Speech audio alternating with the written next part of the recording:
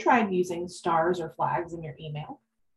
A lot of times people will start using them and they'll work great for a little while and then it'll drop off and they won't work anymore. Or maybe you're someone who likes the idea of using stars or flags, but has never implemented it. For video number 6 in our series of 10 on clearing your email, I'll show you how to use email stars or flags today on Tuesday Tech Training. Hello and welcome to today's Tuesday Tech Training. My name is Jennifer Stewart. I'm the owner of Gateway Productivity and I'm a tech and productivity trainer. Today is video number 6 in our series of 10 on clearing your email. And we'll talk about using stars or flags in your email to keep track of those things that need to be done. For the remainder of the video series, I'll be talking about different ways to maintain your email and to keep it from getting out of control again. The first thing to think about when you're considering using stars or flags in your email is, what is your to-do process? That's really what this is all about. And this is a really important part of email because you need to know when you are working on email, what's the next step? If there's an email that you can't deal with now, what's the next step that it needs to go to? It's not efficient to skip over it and say, oh, I don't have time for this. Then it goes below the fold, as they say. It goes underneath everything else, and you have to scroll to get to it, and then it gets lost. So what we need is an effective to-do process or task process. You may already have some kind of task process in place. Maybe you write it down that something needs to be done. Maybe you have a task manager that you can put it in. Those are all fine. But if you're someone who wants to try stars or flags as your task system for email, then I'll show you today how you can do that. I will show you stars in Gmail and flags in Outlook on your computer. These two systems are fairly different, so I want to show you the difference between them. I'm not going to go into every detail about each because this is kind of an overview, but we will go into each of those, and those are both very similar to all the rest of the email programs. Your email program probably does something like one or the other of these two. We'll start by looking at Gmail stars. Here we are in our Gmail inbox, and you will see right away, yours may look a little bit different, but you will see right away that there's this little area here for stars. Now, you may have ignored it previously, you may have tried to use it and you weren't really sure what to do with it. So we'll talk about this from the beginning. You can star things straight from here. If you are inside an email, you can star from in here as well. It moves. I'm gonna go on the right side of my picture here, and you can see the star right here. Currently, it is not starred, and if I chose to star it, it changes color. Now, one great thing about Gmail is that you do have control over the colors of your stars. So let me show you very quickly where this is. If you go to your settings at your gear in the upper right corner, you can see I'm over here by my picture. We're going to go there, and we're going to choose the See All settings button, which should be at the top. Then we can go scroll down about halfway down. You'll see this little section for your stars. And you can choose presets where it's 1 star, 4 stars, or all stars. You can see there's multiple different colors. Currently, I have yellow, red, and green in use and everything not in use. And you can see all these different options. And all you have to do, you can see my cursor changing as I hover over them. All I have to do if I want to change this is grab one, drag it up to the in use area.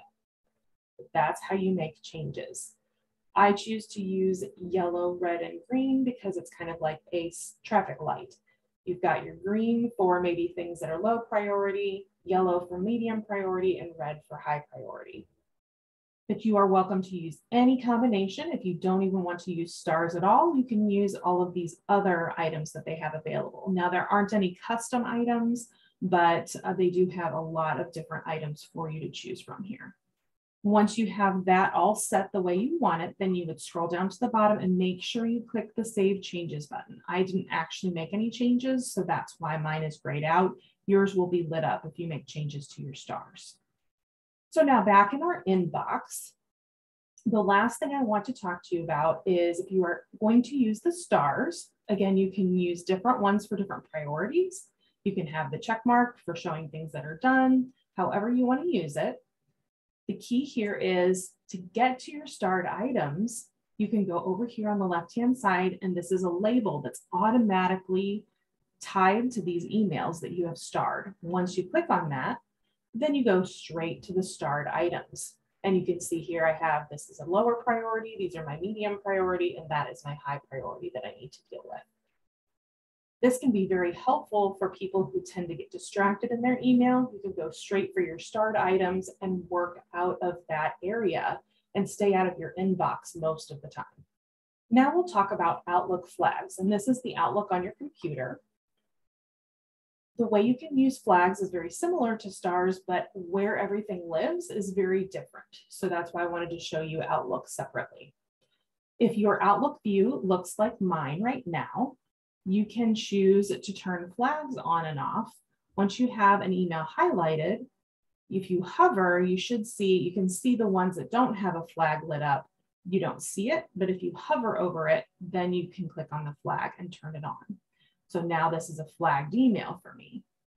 Another way you can do it is once you have an email selected, you can go up here to follow up and flag the message. Those are two different ways to flag your emails.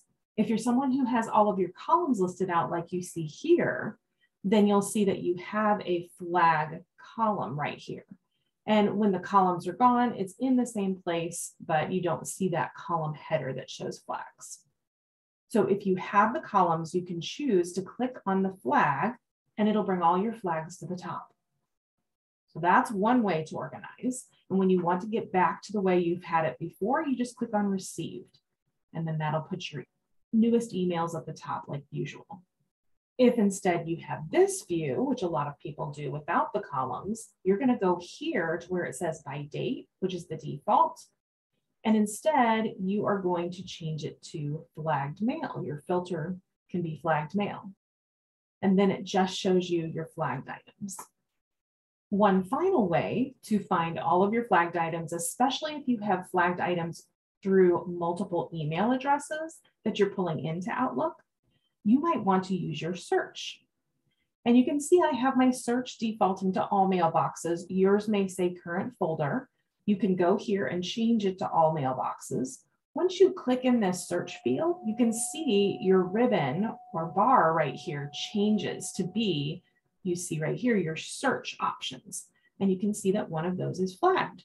So we can click on that. Well, let's do that one more time. And now it's got my flagged items across all of my email addresses. And you can see here are all of the flags. Once you're done and want to go back to the way things normally are, you can just hit the X next to your search and it'll bring you back to your regular inbox. And lastly, another place that you can see your flags is in amongst your tasks if you're using tasks. You can get to that in the bottom left corner. You may see a little person icon here. If that's true, you'll go to the three dots, the ellipsis, and you'll find tasks in this list.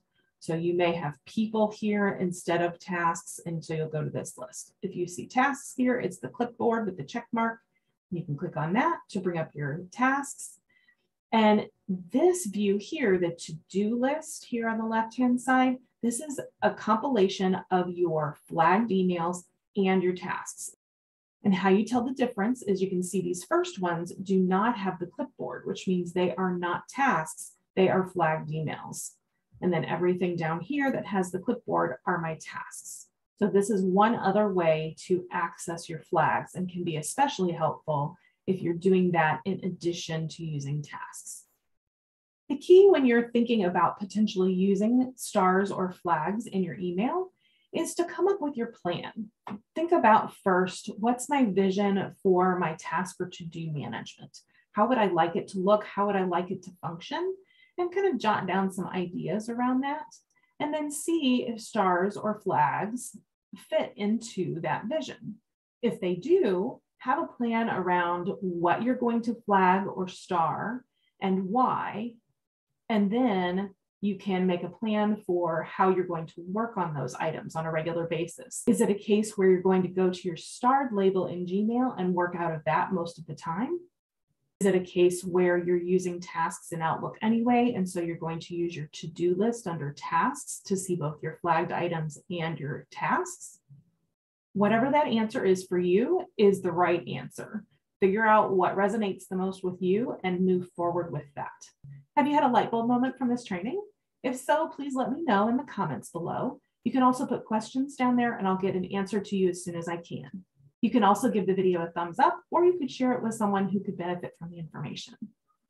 And be sure to subscribe by clicking the red button below. Once you do that, you'll see a bell icon. If you click the bell, then you will receive notifications each time a new video is posted. And if you're following along with our series here on clearing your email, then you'll probably want to go ahead and click the bell. Thanks for joining me, and I'll see you next time.